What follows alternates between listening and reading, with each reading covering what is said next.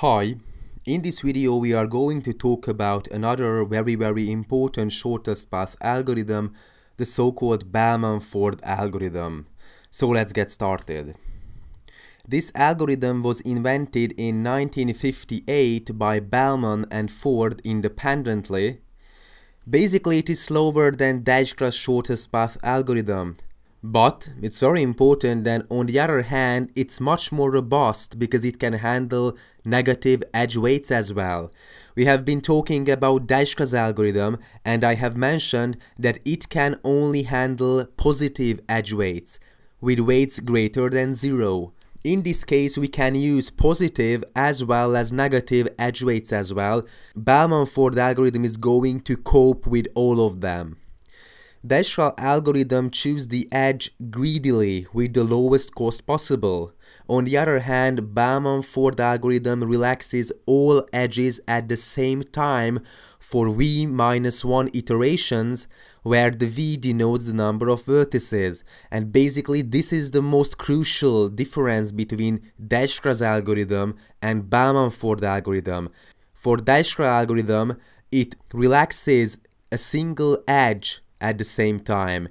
Here for Bellman Ford algorithm, it relaxes all edges at the same time, but several times for v-1 iterations. The running time is ordo v times e, where the v denotes the number of vertices, the e denotes the number of edges in the graph, so it is slower than Dijkstra's algorithm, but on the other hand, it is much more robust. Bellman Ford algorithm does v-1 iterations plus one more to detect cycles. If the cost decreases in the vth iteration, then there is a negative cycle. We can know it for sure because all the paths are traversed up to the v-1 iteration. So we are sure that if we make another iteration and the total cost decreases, it's sure that there's a negative cycle. So just to be clear, what is a negative cycle? What's the problem itself? If we would like to find the path with the minimum cost, we have to go from A to B, B to C, and back from C to A in order to decrease the overall cost. Why? Because in order to go from A to B, it takes 1 unit. In order to go from B to C, it takes minus 10 unit. In order to go from C to A, it takes 5 unit. So the overall cost will be smaller than 0, which means that if we make several of these cycles, we are going to decrease the overall cost. And if we are looking for the shortest path, the minimum path, of course the algorithm is going to tell us that we have to make infinite loop in this negative cycle.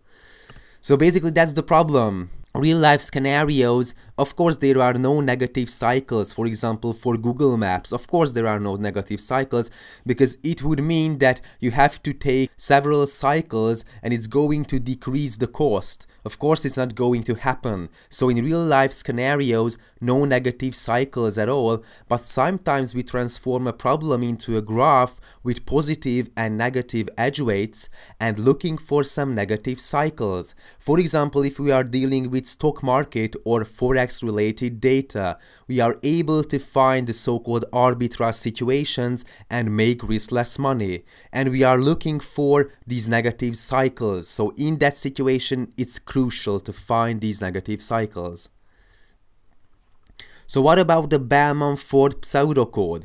We have the function Bellman Ford algorithm. It's going to have the vertices, so all the vertices in the graph, all the edges in the graph, and basically we have to define that what will be the starting vertex.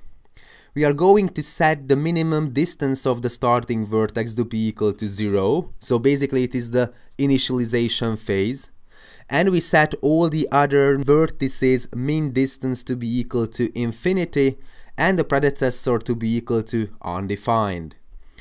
Then basically this is the core of the Bellman Ford algorithm. We are going to relax all the edges at the same time. We have been discussing it and we are going to do it v-1 times. So for all edges, if the distance to the destination can be shortened by taking the edge, then the distance is updated to the new lower value. and we do it v minus 1 times. This is what's called the relaxation phases. And it is the same as you may recall Dijkstra's algorithm, that we have the temporary distance, which is the distance to u, plus the edge weight between u and v. And if this temp distance is smaller than the original distance, then we have to update the distance and we have to update the predecessor, as we have seen for Dijkstra's algorithm. And it's very important that this is the last step for Bellman Ford algorithm. We have to make another check whether there is a negative cycle or not.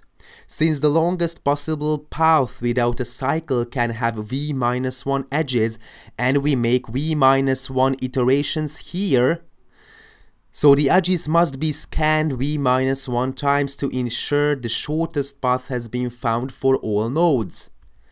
And the final scan of all the edges is performed, and if any distance is updated, it means that there is a negative cycle.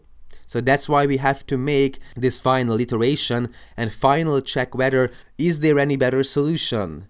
Okay, and if there is, we know that okay, there must be a negative cycle. And I said earlier, it's very important that you may pose the question that okay, why is it good we are not going to deal with negative edges? But several applications relies heavily on the fact that we can transform several other problems, for example knapsack problem or this forex related problem, into a directed graph that has negative edge weights as well. And Dijkstra's algorithm cannot be used for negative edge weights, so we have to use Bellman Ford. That's why this algorithm is very important, unlike the fact that okay, the running time is not as good as for Dijkstra, but whatever, it is very useful sometimes.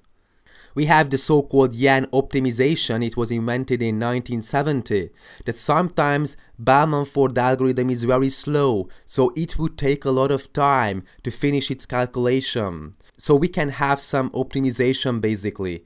We can terminate the algorithm if there is no change in the distances between two iterations. We have been talking about that we make v minus 1 iterations, where the v denotes the number of vertices in the graph.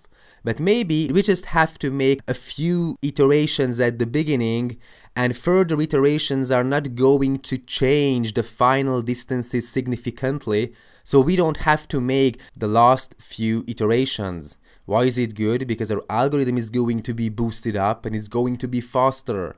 Basically, we use the same technique in bubble sort in order to boost it up. So what about the applications? We are going to talk a bit more about the applications of shortest paths in a distinct lecture, but as far as Bellman Ford algorithm is concerned, cycle detection can prove to be very important. So negative cycles as well. We have to run the Bellman Ford algorithm that can handle negative edge weights by default, and for example on the forex market it can detect arbitrage situations. What does it mean, arbitrage situations? It means riskless money. We are able to detect the so-called mispricing, and this mispricing can lead to, for example, convert American dollar to Canadian dollar to yen, and yen back to American dollar, and you are able to make some money because of the mispricing, because there are some arbitrage situations, and these kinds of situations can be found with the help of Bellman Ford algorithm. I think a very useful and a very elegant application for Bellman Ford algorithm. Thanks for watching.